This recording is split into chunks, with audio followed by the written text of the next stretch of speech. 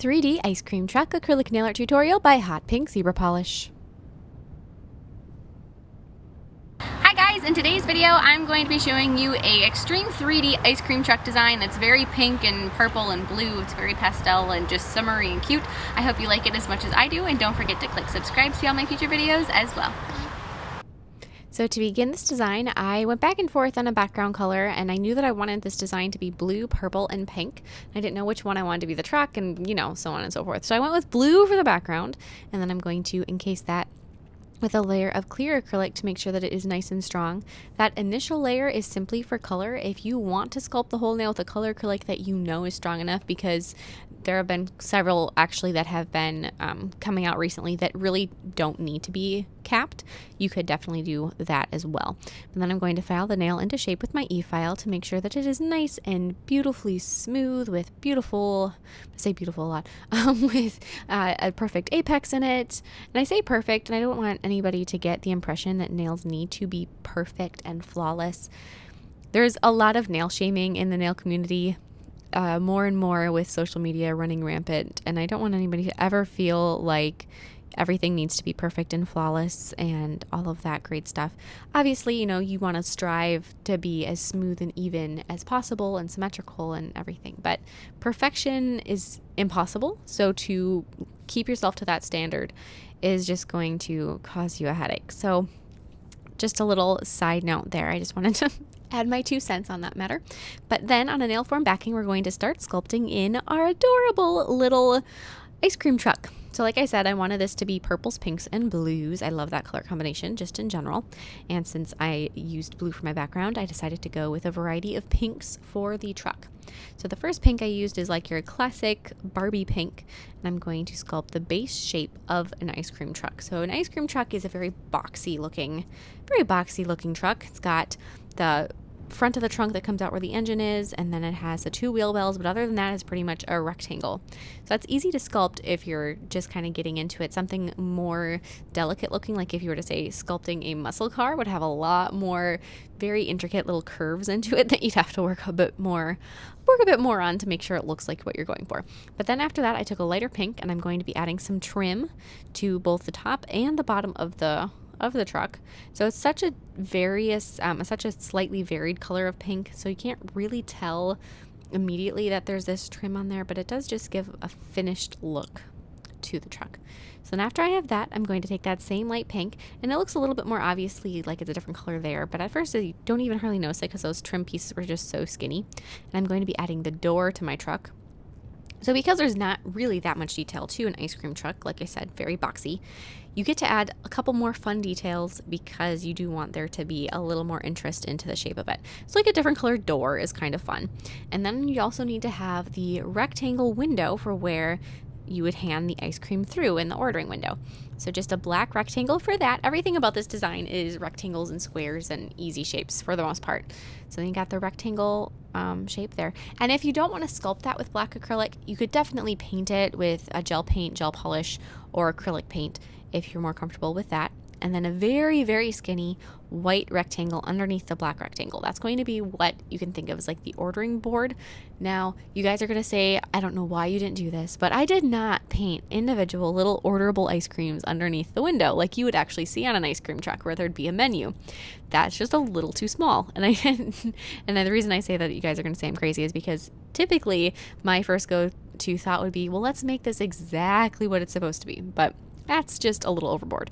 So I went with just painting the word ice cream or the words ice cream underneath the window. Even that is crazy small. So if you guys want to skip that step, go for it. It's kind of a ridiculous thing to even try. I think I did 2 takes at it to get it to actually say ice cream and fit the whole thing in there. So also with black, we're going to be adding the wheels and the window on the door and the windshield. So there's a little black window on the door, and same thing with the different windows. If you'd rather paint those in, you can go ahead and do that. You might actually want to so that there isn't a lip on it, because if you sculpt something with acrylic, there's going to be added depth, or if you do a paint of any variety, it's not going to have that thickness to it. So it's up to you, whichever way you want to go. If you do sculpt with acrylic, make sure it is incredibly thin. Then you're also going to want to add the headlights, and then just next to the truck, you're going to want to sculpt the ice cream cone. And the reason I say next to the truck and not on top of the truck is it's just easier to get crisp lines without it touching the truck at this particular point, even though very soon you're going to glue the ice cream cone to the truck. It may seem like it'd be easier to just sculpt it on the truck instead of sculpting it separately and gluing it on. But for me, just to get those lines really crisp looking, I decided to do them separately. So there's the cone with like a tan. And then again, next to the truck, we're going to be sculpting the awning that is over the window, the ordering window. If you're assuming that this is a hot day, that this ice cream truck would be out and about, which I would, otherwise you won't want ice cream, at least if you're anybody but Melody who wants ice cream every single day for every single meal, except for breakfast when she wants to eat Cheetos, because that's apparently how she rolls. You're probably going to assume it's a hot sunny day, so a nice awning over the window would be a welcomed addition to this truck. So I decided to do that with white. So the first shape, once again, surprise, surprise, we're going to be doing a rectangle. That's for the main part of the awning. But then typically the awnings have that little piece that hangs down to block a bit more light. So for that, we're going to start by sculpting a long rectangle. And then I just pushed my brush up from one side to create a little scalloped type of pattern. And then on my ice cream cone, I'm going to be taking purple acrylic, which is where that third color comes into play. And I'm going to be adding the actual ice cream. So I don't know what flavor purple ice cream would be, but I just thought that would be fun. If it was pink, it'd probably be strawberry, but I don't usually do things the typical way. So purple is the way I went with it. So then we're going to be gluing everything together and assembling our adorable little ice cream truck. I started by gluing my awning onto the front of it. So at first that rectangle that goes over the top of the window, and then that little piece that hangs down from the rectangle. Glue both those together. A tweezers is a super handy, very recommended tool for this job, or if you're like me, I'm going to use 2 tweezers because 2 is better than 1 in this circumstance. Then glue the ice cream to the top and then glue the truck to the nail.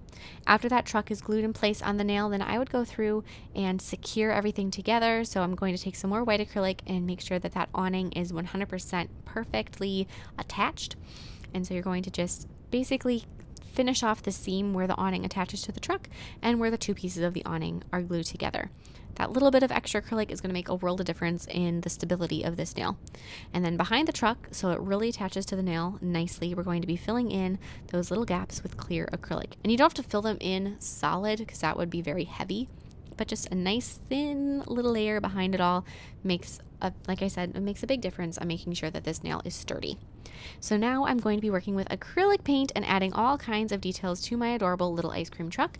If you'd rather work with gel paint, go ahead. If you'd rather work with gel polish, which is probably the least controllable option of the 3, then you can do that too. So it's basically whatever your preference is. And there is certain times and places where I do use one over the other, but definitely painting little details on top of acrylic work, I'm always for acrylic paint. And that's personal preference, so it can kind of do what you want with that. But you're going to add the little crisscrossy pattern on the ice cream cone, some highlights on the ice cream itself. Ice cream always, I really highlight because it's typically kind of wet looking if it's starting to melt, and so it has some really nice highlights on it. And then on the awning of my little ice cream truck, I'm going to be adding some pale blue and white stripes to give it just a bit more of that iconic ice cream truck look. If you want to know different looks of ice cream trucks, you can certainly look them up. If you find modern ice cream trucks, they're typically covered in pictures of various types of products that they sell. And that wasn't kind of the vibe that I wanted to have for my ice cream truck. I want it to be more of a retro feel. And so if you want that, I would recommend adding the word clip art to your search, or even the word retro, to try to find some more of this classic, feel-good looking ice cream trucks. So then just go through and add black outlines wherever you feel like you need them. I would recommend outlining the door of the ice cream truck, but not much else. It doesn't really need it. And then add a little bit of gray inside the wheels for the rims, or inside the tires for the rims, a door handle, a couple black outlines, just wherever you feel like there needs to be a bit more definition. Some yellow on the headlight to make it a bit brighter. Whenever you're doing these outlines, you can kind of take it as far as you want or leave it simple. And then within that little space where you'd have the ordering menu, I'm going to be just writing the words ice cream like I mentioned before. But it is so teeny tiny that it is a very big struggle to write the whole thing ice cream in there. So if you want to just skip that part, that's definitely an option. Then apply a layer of gel sealer over the background and cure it. Make sure that that background is so nice and shiny. And then some matte top coat over the 3D truck. And that is it. I love this. It's so cute and so summery, and I love the color palette. I hope you guys like it as much as I do, and please tag me in any recreations on Facebook or Instagram. I'd love to see them, and I will see you next time. Bye!